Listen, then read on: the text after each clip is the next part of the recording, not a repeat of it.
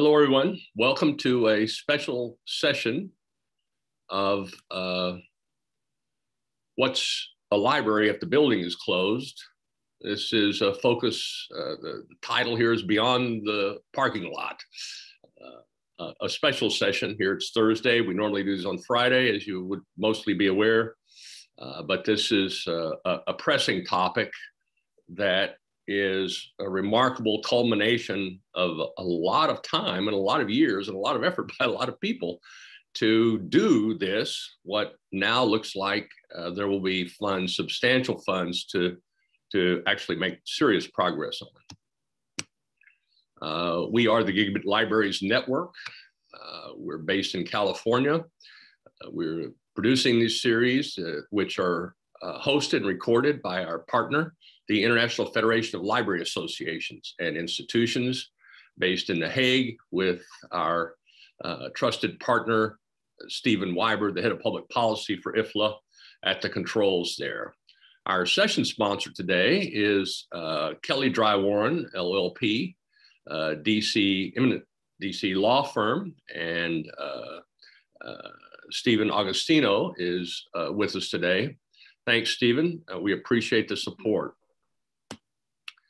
So this is our panel today. We've got three amazing people who know more about this stuff than probably the rest of us combined. At least they have a way of describing this information that is really essential right now as we try to deal with this opportunity and challenge. We have a general agenda for the session today. What are the opportunities that the Act and the $7.1 billion for extending access really represent? And what are the issues to be resolved? I mean, Congress has said, yeah, here, use this money to do that, but not how to do it. They said, well, yeah, use the E-rate program.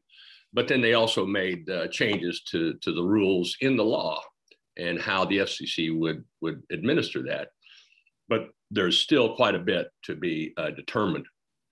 This will be kind of the first part, and then the second part will be, well, what kind of actions should we be looking at and taking or preparing to take right now?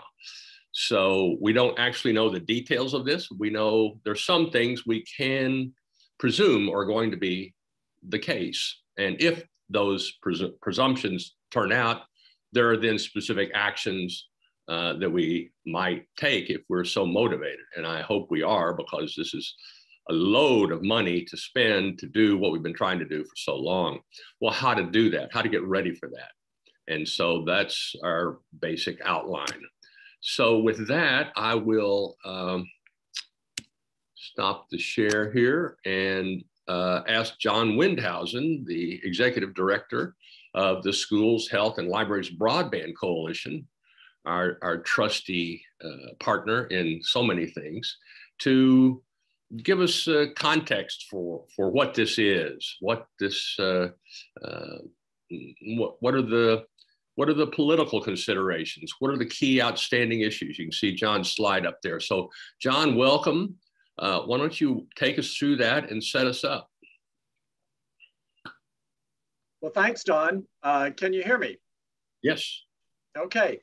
Well, you characterized this exactly right, Don. We've been trying to convince the FCC for several years to allow E-rate funding to be used for off-campus activities. And the previous FCC declined to do that. It said that the law didn't allow them to do that. We actually had a different opinion about the law. And in January of this year, SHLB Coalition filed a petition with the FCC asking it to make funding available for off-campus use, and cited the legal precedents that we could muster. And the FCC put that out for comment. And then lo and behold, Congress kind of took the bull by the horns and ended up appropriating $7 billion for that very purpose. So how wonderful. I mean, you're exactly right. This is a huge opportunity. Having said that, it's very exciting. But having said that, it's only $7 billion. And even though that sounds like a heck of a lot of money compared to the traditional E-rate program, which has been handing out around $2.8, $2.9 billion per year, this $7 billion could go pretty quickly once you start trying to use it to fund off-campus broadband connections. And keep in mind that the legislation says not just funding the connections, but also it funds the devices, the end user devices at home, which the E-rate program has never done before. And also keep in mind the legislation says that it will provide 100% of the funding for the connections and the devices. So it doesn't use the traditional E-rate match requirement for schools and libraries. So that means there are a whole host of questions now about how is the FCC going to decide how to allocate that $7 billion. So we have all of these questions here that I'm really happy to participate in this panel with Bob and John Harrington, because I think, Don, you agreed we're going to have like an old-fashioned conversation about these issues. So I'm going to try not to spend a whole lot of time on a official presentation, but really I just wanted to highlight some of the key issues that we want to talk about today. So the first issue is a really big issue as far as we're concerned. Will the funding be allowed to be used to fund new network deployments? We're seeing a lot of libraries deploy CBRS equipment, private LTE, schools as well. But there's a suggestion in the FCC's public notice that it will not fund new construction.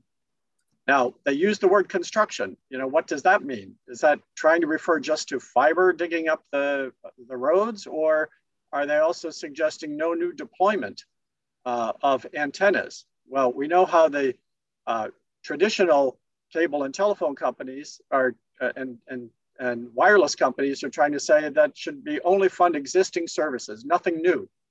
Well, that doesn't really help those consumers that don't have any broadband provider today. So that's an open question. How much of the funding will be available for retroactive reimbursement is a big question. A lot of schools and libraries, you know, did the right thing back in March of 2020 and started to, you know, pay for broadband connectivity right away when schools and libraries shut down. So should they be reimbursed for that expense? But if you give everything to the reimbursement, there might not be much left over for prospective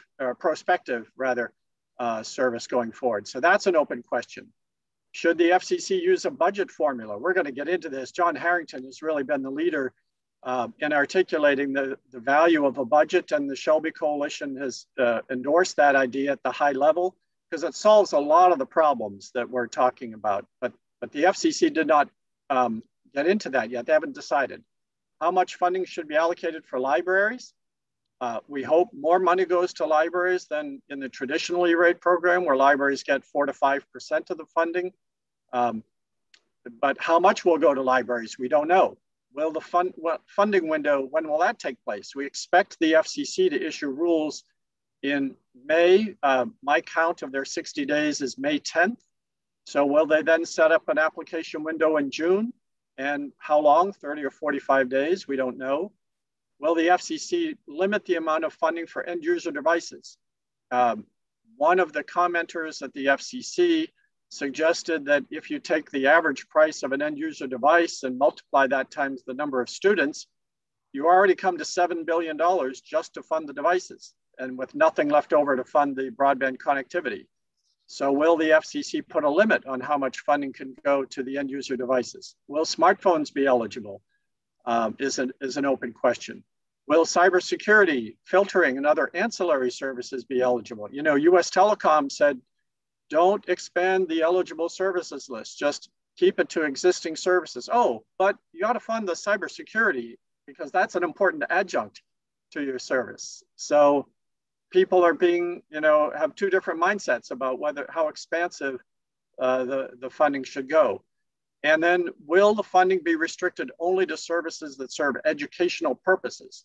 Well, Don, as you mentioned, the funding goes through the E-rate program, which has an educational purposes part of the statute. Some people are saying this funding should only go to connect students and library patrons to go through the school and library networks, but not for general internet access. Others are saying, well, that's ridiculous. You ought to be able to get that broadband connection and use it for whatever you need to, because there's so many other valuable uses of the internet.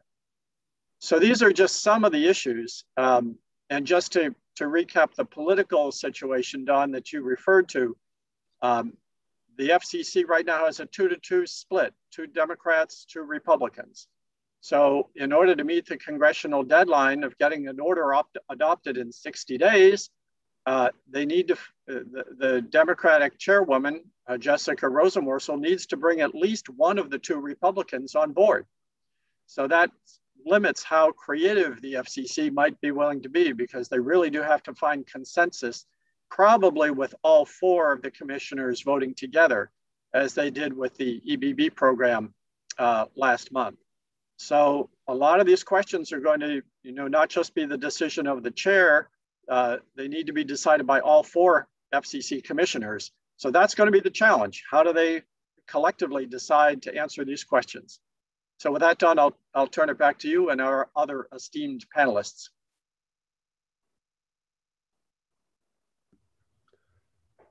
Thank you, John. Sorry, I'm having some issues here. Yeah, so you can stop your screen share, and that's a great overview. And so we'll go to John Harrington, excuse me, John, to kind of help us get a hold of the mechanics of all these possibilities. So John, take us away. Yeah, and I don't know, Bob, Bocher, if you want to sort of jump in. John, here you're up. Yeah, can you hear me? Yes. Yeah. Okay. Hey, Bob, do you want to kind of start? Do you want to go first? Sure. When we were looking at dividing up the responsibilities here, folks, I agreed to take on looking at the comments that were filed by the carriers or the providers. And there were about 20-25 comments filed, not just specifically by the providers as individual entities or companies, but also by their various associations in this particular proceeding. So I thought what I would do is just quickly go through some of the main points that a number of the carriers made. From the bidding perspective, folks will recall that the FCC said, if you, the school or library, already have a contract, for example, for Wi-Fi hotspots, you can use that contract and don't have to go out and rebid it in relationship to the emergency connectivity funds. But if you don't have a contract, you'll have to go through some type of bidding process, and they were proposing a 14-day process. And a number of the providers also supported this in part to deal with the concerns about waste, fraud, and abuse. AT&T, for example, said that with no skin in the game and with 100% of the cost reimbursed, the FCC should require applicants to conduct a fair and open competitive bidding process, again, primarily to deal with concerns about waste, fraud, and abuse. U.S. Cellular joined the meeting. That said, maintaining the existing bidding system, is the best way to approach the need for, Wi-Fi hotspots or any other form of connectivity that you might be applying for. And then WTA, that's a trade association that advocates for rural broadband, said also that it makes good sense really to have a streamlined competitive bidding process, but nonetheless do have a competitive bidding process.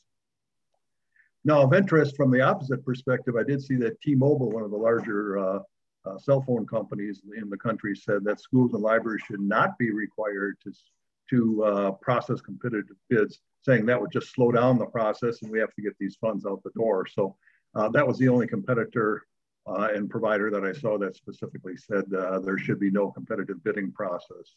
A couple of other comments in relationship to hotspots. Folks who will recall that Wi-Fi hotspots are definitely one of the eligible pieces of equipment that schools and libraries can apply for. And T-Mobile said that these Wi-Fi hotspots are critical in as an emergency option really for households, especially during the pandemic, as far as a form of connectivity. But of interest, an organization known as NTCA, and that's a Rural Broadband Association, of about 850 providers, again representing primarily the rural communities, said that no emergency connectivity funds should go to houses with hotspots. What they were really focusing on was not to prevent a household from getting access, but saying if there is a form of wireline connectivity, for instance, maybe a local cable provider or more traditional phone company in that neighborhood that can provide access, instead of providing a hotspot to that household, applicants should be working with these providers to get more direct and long-term connectivity. So that was kind of an interesting point of view. From the smartphone perspective, folks might recall in the notice that the FCC proposed not to fund smartphones, saying in part that they simply lack the robust connectivity needed to allow students, for example, to do schoolwork at home, and especially from the screen size perspective, they weren't large enough from that perspective to allow decent home learning to take place. But you might expect most of the carriers, especially the wireless and cell phone carriers, were all in favor of allowing smartphones to be eligible for discounts. And in fact, US Cellular, almost most of their comments, several pages of comments, were all devoted to justifying or rationalizing why cell phones should be a viable option and should be eligible for funding. In relationship to speed, again, a number of carriers commented on that, and the FCC made a comment, does their standard 25 down, 3 back up, megs back up make any sense? Is that viable? Should it be changed in some fashion? And US Cellular again said that, well, the FCC, should not really hold providers to this in certain areas of the country. For example, it may simply be impossible to meet that speed level, even though it's a fairly low level, for example, in rural areas.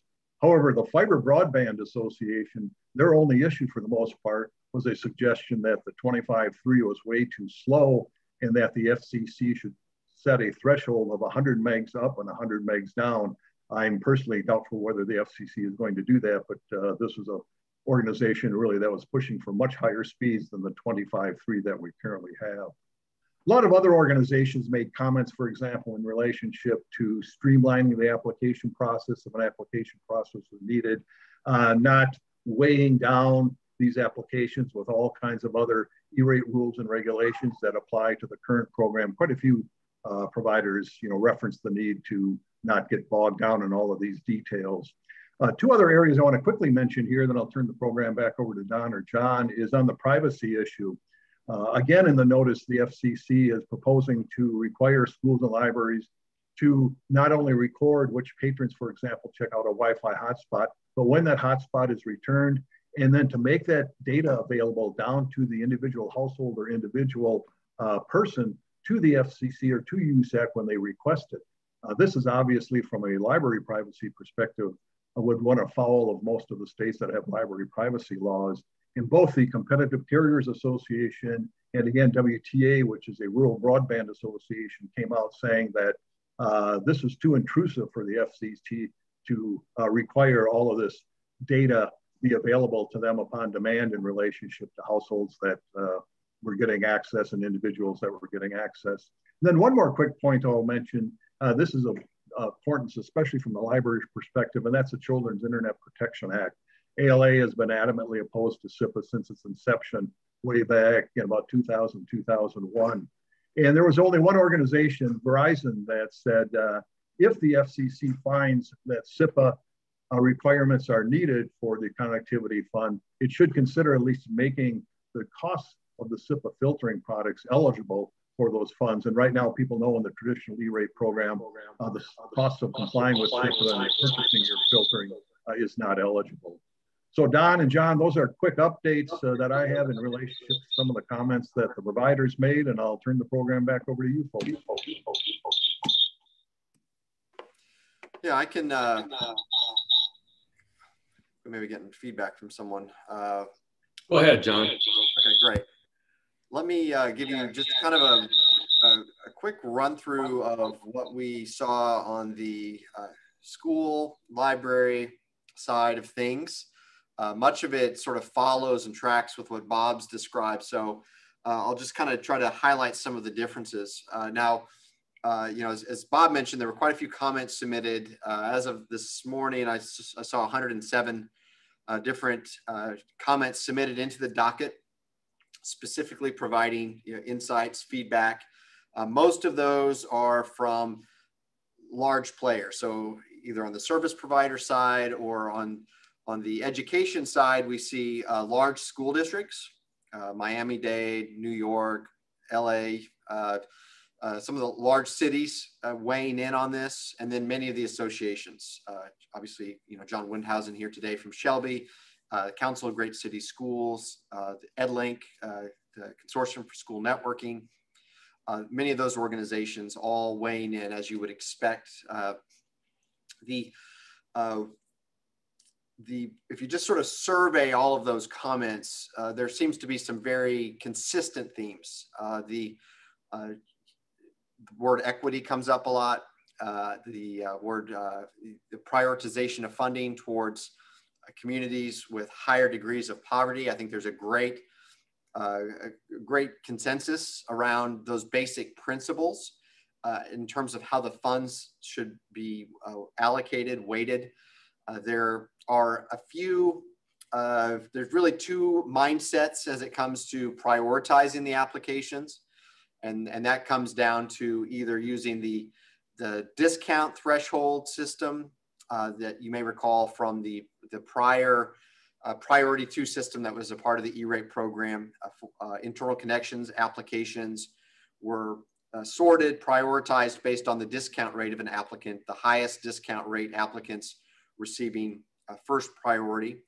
And there is a number of applicants or number of comments submitted in support of that. Most notably, the EdLink Coalition, Los Angeles Unified, both supporting that.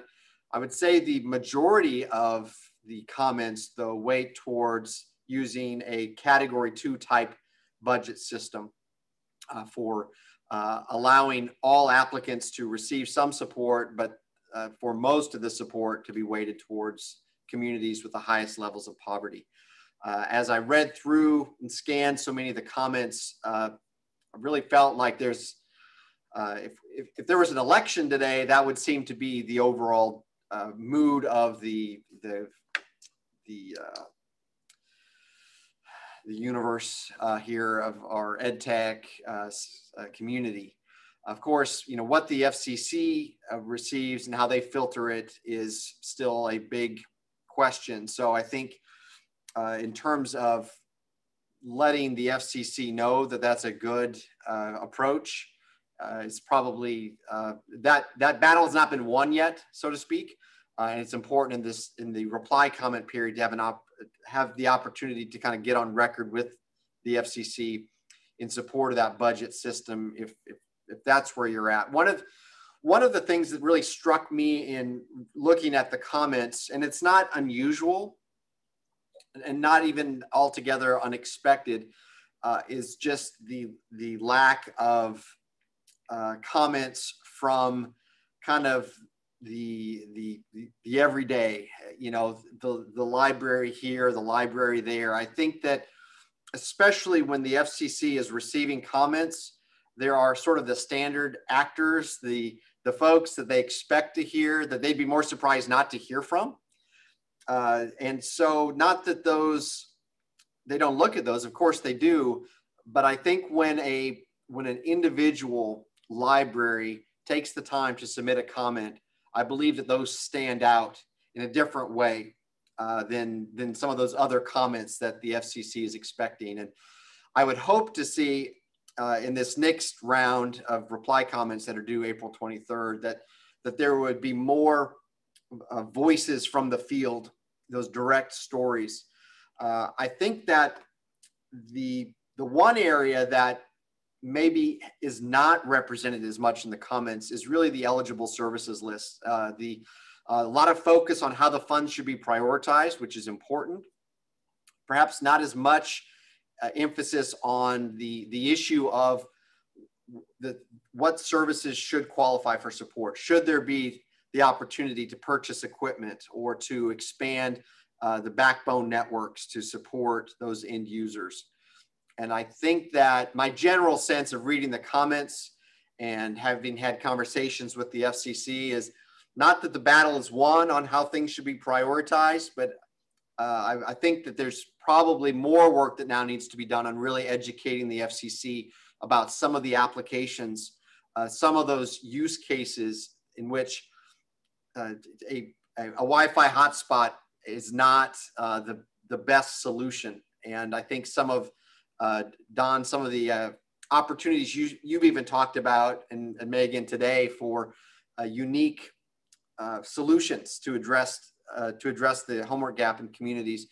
That is where I think the FCC docket today needs, there's more information that could really help fill out that docket in terms of this is why we need to be able to purchase equipment. This is why we can't just turn towards the local cellular company for Wi-Fi hotspots as the solution. And that is what I think is probably lacking. And it's there in the record, but I don't think there's a critical mass of that yet to really help the FCC understand that this is not just a Wi-Fi hotspot subsidy program. There is a place for that.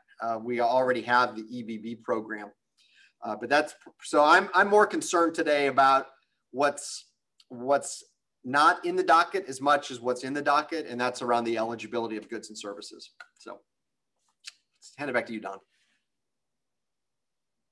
That's a great setup. A couple of things jumped out in the comments just made. One is John Windhausen's point about the proportion of E-rate funds in general, and perhaps this special fund as it's shared between libraries and schools. We know there are 8 times as many school facilities as library facilities, but we also know that libraries utilize, what was that number, John?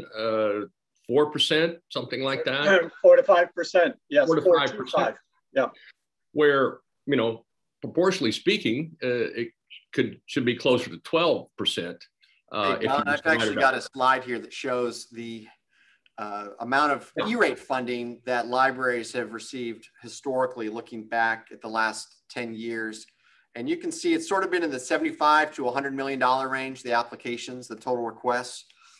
This year, the requested amount is around 85 million or so.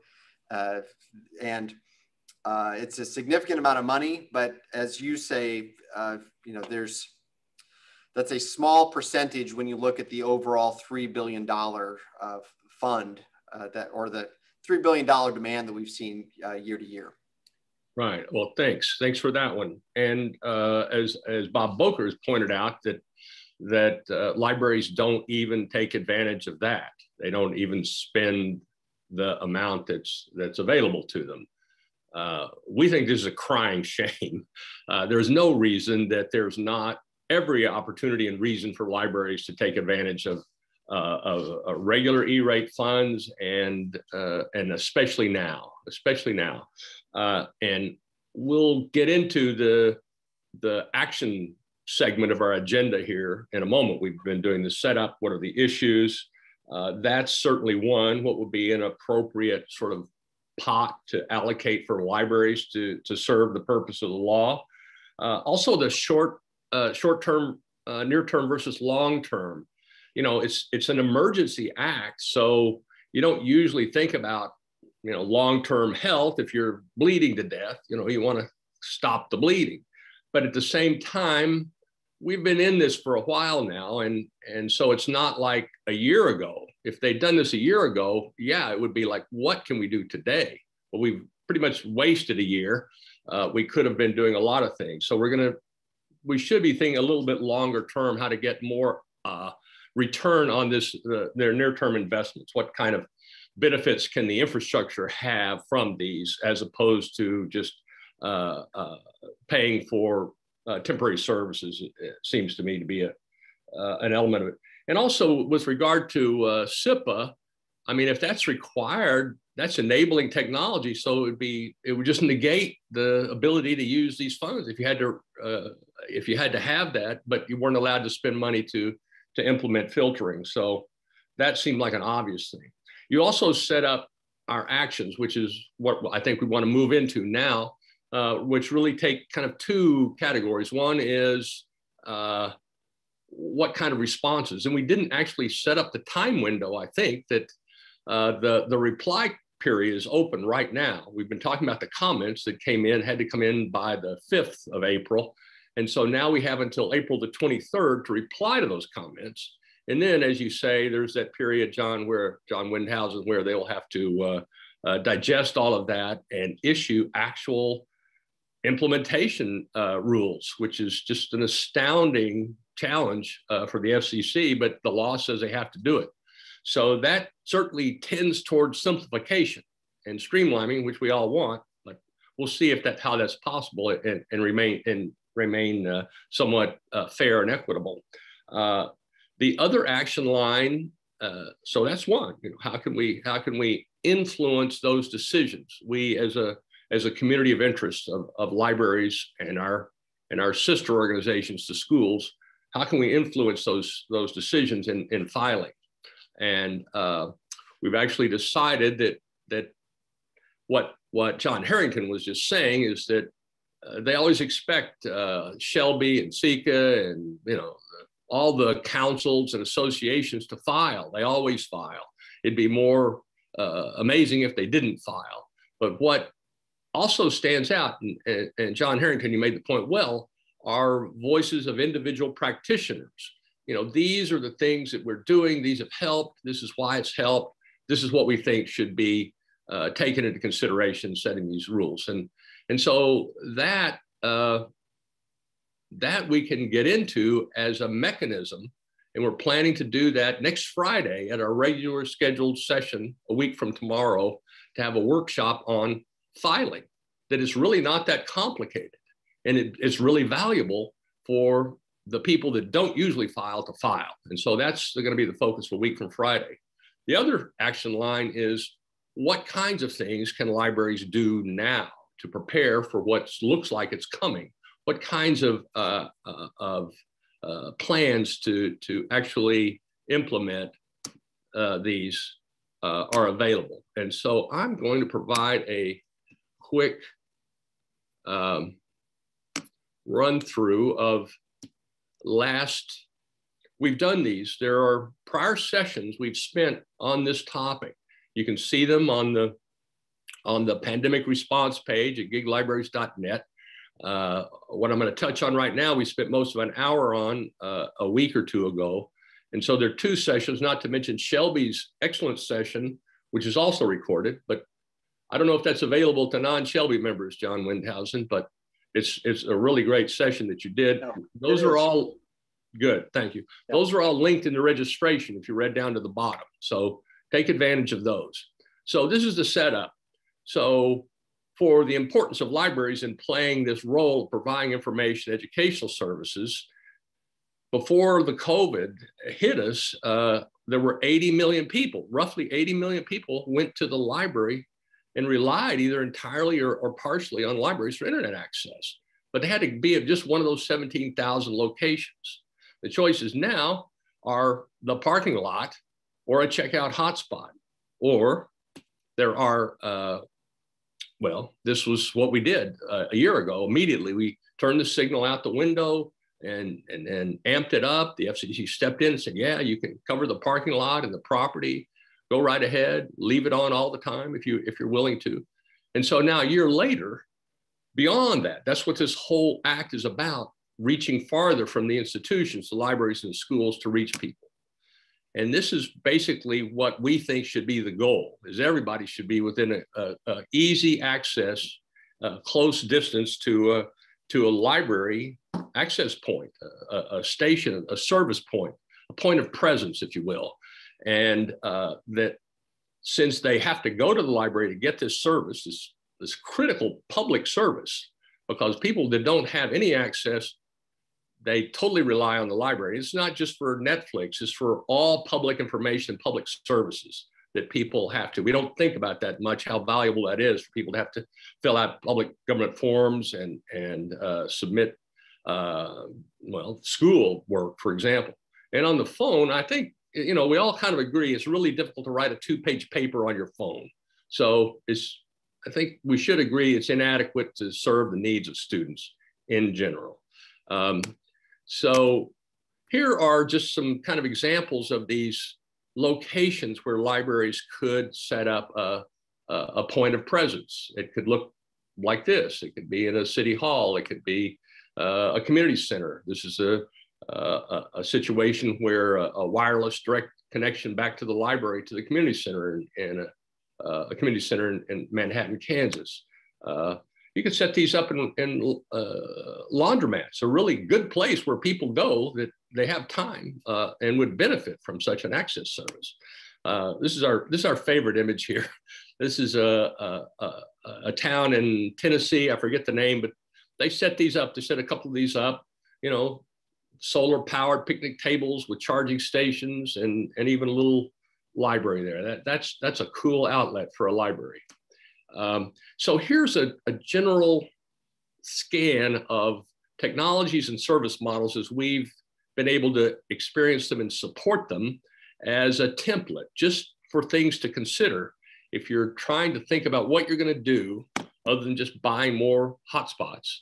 By the way, hotspot, that used to mean a Wi-Fi access router. It didn't mean a checkout hotspot. It does now. It seemed like we've just appropriated hotspot for checkouts. Well, fixed locations are actually hotspots, but I'll allow that. Okay, we'll go with the current technology. But these are 4 example projects that we've been able to support out of IMLS grants. And the first one there in Georgia is a typical TV white space. It's long range technology, but it's a DIY service model. So the library is the hub, and they use this open spectrum to extend signals and support remote stations. They did it themselves. There's no third parties involved, and it's just equipment. As John would say, it's to and through the library. It's fiber to the library and wireless through the library. And we think that is brilliant. Pottsboro, Texas is a different model, a different technology, this EBS. I'm not going to get into all these. We've done that in the past. You can go back and look, but that's a licensed type of spectrum that certain people have. Mostly they have been sublet to commercial providers. And in Pottsboro, it's a local WISP, and they're part of the community, and they want to help with this, the school priority to connect these students. And so the library has helped the school identify locations where students can be supported in aggregate, as opposed to just trying to reach every student. They have reached many students, but the service doesn't go everywhere. So in other places, they've set up homework hotspots, kind of hubs for students to go to. And so that was a partnership with the ISP in collaboration with the school systems, which have originally licensed EBS to the provider. In Plymouth, Nebraska, this is one of our favorite examples. The schools generally are very well wired. Nearly all the schools now have high capacity backhaul. The libraries, especially the small town libraries, have squat for broadband. Usually it's, they're a department of the city government. They have here's a little bit of the poor bandwidth we have for the city, and you can stick your router on it. Well, in Plymouth, Nebraska, a town of 400, they have 46 K-12 students who have had to drive 4 miles to the school parking lot to get their lessons planned and turn in their homework. What the school has done is to set up a microwave, a 5 gigahertz microwave link that shoots to the water tower in Little Plymouth, Nebraska. It then spreads down to 4 library locations in the town, which is pretty small. Most of these rural towns are actually small areas of where most people live close together, maybe a mile across or less. Even as we look at the density of the county, we see it's really small. Most people seem to live close together in these small towns, which lends itself to certain kind of wireless and even mesh solutions. That was a great school partnership. And another one is another school partnership. Something we're really advocating right now is to seek partnership with schools that have capacity and they have IT skills to help you build these things out, at least explore it. In Castleberry, Texas, it's a CBRS. They're building their own wireless network, mobile wireless, an LTE network to connect all the students at the school district. This is in Tarrant County, Fort Worth County. And so the school has partnered with the local library to use the same technology to support fixed stations in these places like we've described in the examples. So it's a really low bar if you're doing something as sophisticated as setting up a, you know, a system to support all your students to support a few homework hotspots. So I'll kind of finish with this kind of cost model. I don't know if we can call it that, but at one end, just talking in dollars, one end, this is a kind of a goal, arbitrary goal of 100,000 new neighborhood hotspots or access stations. Really, more or less one in every neighborhood. Depends on the definition, I know, but it's a number within at least an order of magnitude of being correct, and also of great value. So you don't have to travel by bus to the library to sit in the parking lot in inclement weather. You can walk a few blocks to a shelter someplace in your neighborhood and access the same service. That seems to be to us to be a smart move, especially given the low cost of doing it. If we use actually the checkout hotspots to support those kind of stations, you know, something like $500 for 24 months is sort of a number that's out there for these hotspots. You could support 100,000 neighborhood access stations with that kind of technology for only $50 million. We can't do this as a national goal because every individual facility and library system has to apply on their own. But if they all did and they use this approach, we could go pretty far just using that. Alternatively, in the examples I gave earlier, use these fixed wireless solutions, which are more robust and the equipment is more expensive. But even that, let's just say 10 times more expensive, we could still do 100,000 of these at around 5,000 per. And I'll sit down with anybody that thinks that's too low to set up one of these stations with, you know, good capacity, and that's only $500 million. So this is our bid. I moved into the second portion, as John Harrington called it, the fair and balanced portion. This is the balanced portion where we can advocate for things. So this is GLN's sort of advocacy that this would be an excellent use of these funds for a portion, and actually a very small, minor portion of these funds, to do what libraries do, which is provide shared resources. That's the library principle, you know, that you pool resources and you acquire things and you share them on a limited basis. Not everybody gets a book all the time, but they can take turns sharing it. Not everybody gets a home access station, but they can go to the library or they can go to a neighborhood station and share a limited version of that. And so this is, in our view, both a supplement to satisfying the needs of these 15 million students and learners of any age, as far as that goes, as well as being an intermediate solution, a partial solution, if you will, something that can be done most quickly compared to doing this full build out. And would also actually have a contribution to physical infrastructure, which is what we want if we're thinking long term. So I am going to step off the soapbox here and open it back up to ideas for action and preparation. Let's see, what kind of questions we got here? Bob. More public relation efforts. Absolutely, Bob. Yes, as I commented to Wynn's question there, certainly some libraries are going to be working with their internet service providers on the emergency broadband benefit program, but I think the majority of those are going to be doing what they often do, for example, in relationship to getting information out on tax issues during tax time, this time of the year, providing brochures, providing PR information, maybe doing workshops, maybe helping households fill out applications and things of that nature. But I think where you'll see more cooperation on the EBB program with ISPs is more likely on the school side of things than on the library side of things. That's the usual case, right? I'd like to pull in our buddy Steve Agostino and see, Steve, how well your crystal ball's working. You know, is it a fool's errand for us to be talking about extending networks, purchasing, wireless antennas and things to extend the network?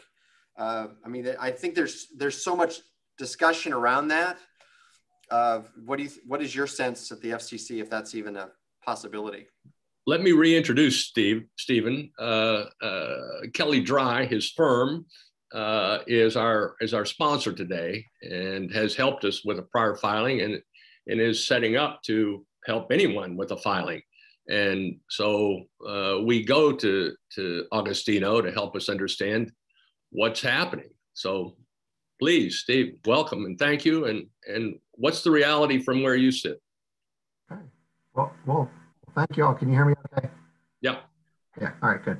Yeah, no, I appreciate the opportunity. I really enjoyed the updates you guys have had. I haven't had a chance to get as deep into the comments as you guys have been. But generally, this question about supporting new builds and networks has been very, very controversial. It does generate a lot of opposition from the existing broadband service providers who say, well, I can do that, or I would do that under the right circumstances on there. And, you know, we had previous commissioners, we had at least one who was very concerned about overbuilding and public support for what he termed overbuilding. So I think it's difficult. It's probably made more difficult by the environment that you guys pointed out that we have for this, only 4 commissioners. So Acting Chairwoman Rosenworcel has to find support from at least one of the 2 Republicans to get the majority necessary. So usually that means that you focus on the easier issues and not the ones that have significant opposition. So I would think it's probably going to be hard in this time frame to get something through. Interesting. Though it's it's unclear what the term building a network actually means. I mean, setting up a router is in effect building a network. Right. So setting up 2 routers, setting up a router that goes out in the parking lot, you know, it just, there's no hard dividing line between just extending wirelessly extending your service and extending it farther. Okay, building towers, admittedly, that you can certainly call that construction, but a lot of people are doing things like that today. So no, but the other thing is that while not required, right, the EBB order was released as a 4-0, you know, it was a unanimous decision. I think for optics, the chairwoman would like that here as well. So anything that ends up creating, you know, at least one holdout might be something that they try to avoid in this order. A bargaining chip, as it were. Yeah. That's good. A good point. I mean, we should be practical or realistic about this, but I think we should reach as far as we can to accomplish as much as possible. Lots of good stuff coming in here. John, if I could jump in. Yeah, John. Yeah, just to make the point that, a political point, that when the members of Congress were trying to get this emergency connectivity funding through the Congress, they needed to do so quickly and with the least amount of opposition possible. So they made a calculation that they wanted to identify hotspots because that's what the major cellular companies wanted to see. And they identified cable modems because that's what the cable companies wanted to see. And so that took away their potential opposition to this new funding. And so I understand that as a legislative matter. But it's also true that the legislation says this eligible equipment means these things. It doesn't say it only means these things. And we have, in fact, there's House report language that we were able to get into the congressional record that encourages the FCC to explore using any potential technology possible. And that's really how the FCC should come out and read this statute in a flexible way that allows libraries to use whatever technology suits their needs for that local market. But we are facing pressure from the other side, meaning the established companies. They've already, even before the comments were filed, the telcos were into the FCC commissioners saying this funding should only go for existing services.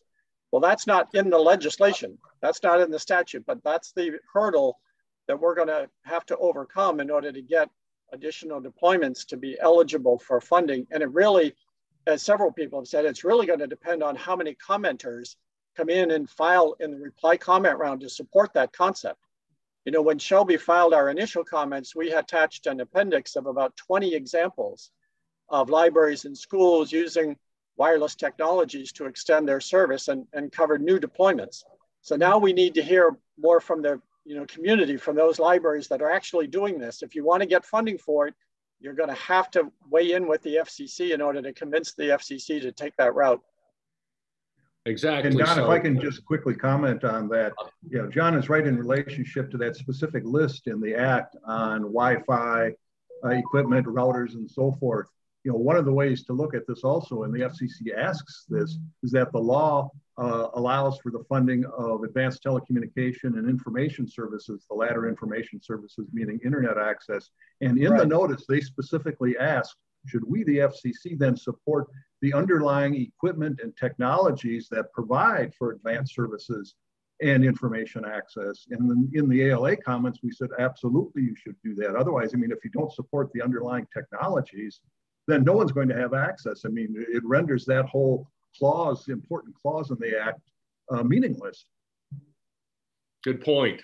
And the eligibility list is a key question, outstanding question, as you make the point, John Windhausen.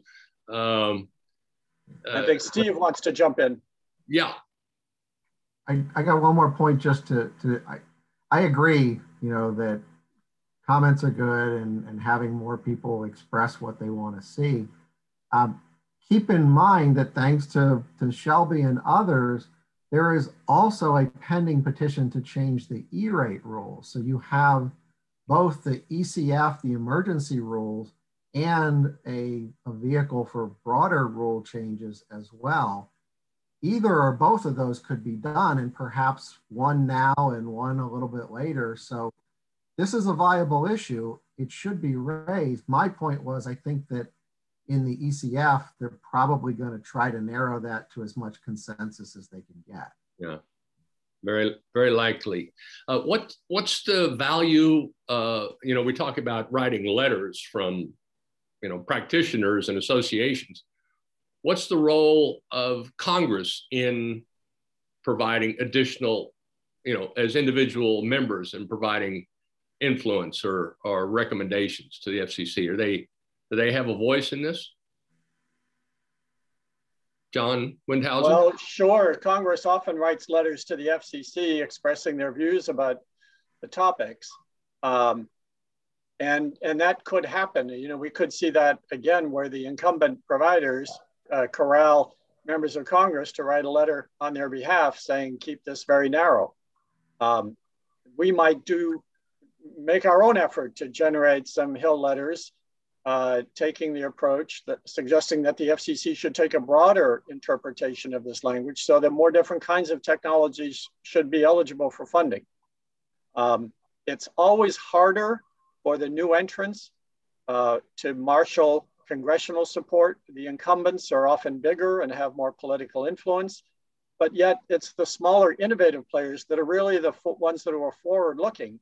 We're developing the most adept technologies at lower prices, better technology, and there really should be an effort from Congress to recognize the value of these newer, and especially these wireless technologies that you articulated, Don, that can do enormous good for communities that don't have any broadband provider today. And if there's no broadband provider out there, why should you limit the funding to existing services if there aren't any existing services? Right. So we'd hope the FCC would at least recognize, okay, if there's nobody in that market, allow this equipment to be eligible for funding because nobody else is going to do it if the libraries or schools don't do it. Exactly so. And, it's a general truism that the technology gets simpler and cheaper. I mean, also it gets more sophisticated, but some portion of it continues to get simpler. And that is really what has set us up for all these do-it-yourself wireless networks. It's just doable and it's practical because you have so much more control. It doesn't mean it's superior. It just means it's one way to go about it. So I agree. I think we should do a little corralling of our own here because there are certainly sympathetic people in the House and the Senate to this that maybe are not under the sway of traditional models, which have proven to be ineffective at reaching everybody before the pandemic. I think it's important to point out too, just timing matters, you know, and the lay of the land and the momentum and the winds. And, you know, this is a very unique moment in terms, obviously, of the history of our country, the pandemic, everything that's taken place, the recent change in the administration in the White House, the changing of the guard at the FCC. You know, we have an acting chairwoman today that has for years made this one of her marquee issues. You know, she has consistently weighed in on this and really taken the mantle, for better or for worse, that this is one of her passions, one of her topics. So I think there is if there's ever momentum for these sorts of changes, you know, it is today. We've got a Biden administration that's very interested in showing they're taking steps. You've got an acting head of the FCC that has an issue near and dear to her heart that is right now been funded by Congress, and the typical issues that we struggle with when it comes to E-rate. Oh, extra money, it will require a higher fee on phone bills, so we don't want to do that. Or the program doesn't support end user equipment. Those roadblocks have been removed. So today we've got funding, so we don't have to have arguments about that.